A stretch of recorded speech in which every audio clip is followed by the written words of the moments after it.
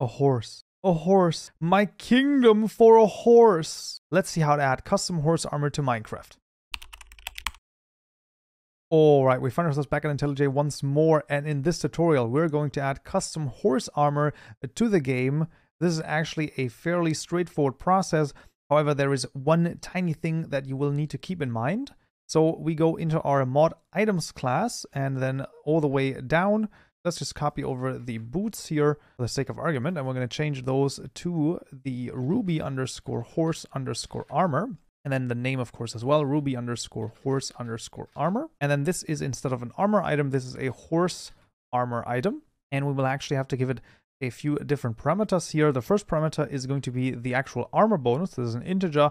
And the second one is a string. And that's going to be ruby in this case. Let's actually go into this class here. So let's middle mouse button click on it. And you can see actually that the actual texture of this entity is then under textures, entity, horse, armor, horse underscore armor underscore whatever name we've passed in here, and then .png. So this is what's very interesting here. So this is why we actually need to put the texture inside of the Minecraft folder.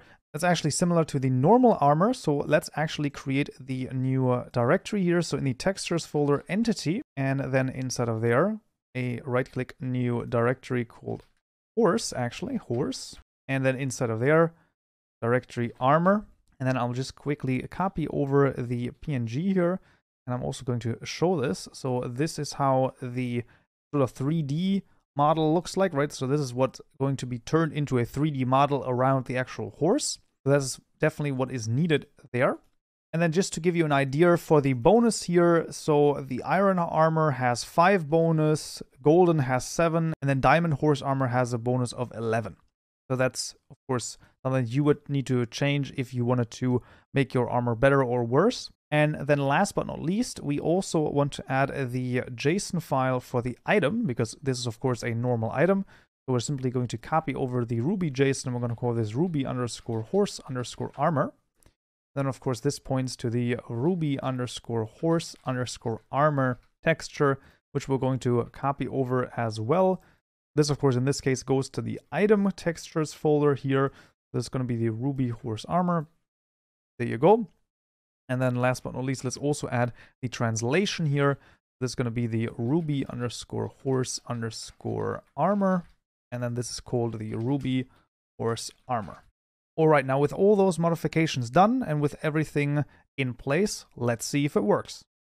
Alright, we found ourselves in Minecraft once more, and as you can see, we have the ruby horse armor in the game, and as luck would have it, we have a already tamed horse right in front of us. So let's see if we add the armor. There you go. They can see that the armor has been, well, properly added into the game, and yeah, that's actually how easy it can be. Right, and that is actually how easy it is to add the horse armor to the game. The real thing that you need to keep in mind is basically the actual placement of the texture, that this ruby here determines what name this is. So this name, of course, once again, has to be correct as well. And once that is done, then it actually is a fairly straightforward process. Right, and that would already be it for this tutorial right here. I hope you found this useful and you learned something new. If you did, I would of course appreciate a like. And don't forget to subscribe for more tutorials just like this one. So, yeah.